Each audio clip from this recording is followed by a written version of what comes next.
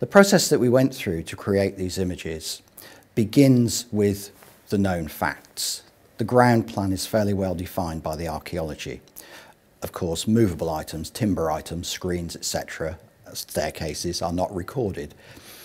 But that is our ground plan. Then I took a call as to which is the most appropriate section to show a cutaway through the outer wall. Now, there's an important dynamic here. We've illustrated the exterior of New Place at the end of the project for Finding New Place, the book, and established a look for this house. It's not ideal to then start populating it with windows and doors in places which don't correspond with that. They are, after all, a possibility.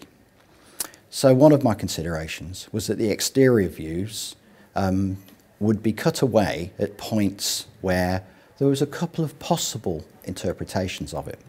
And that leaves us open to investigate further.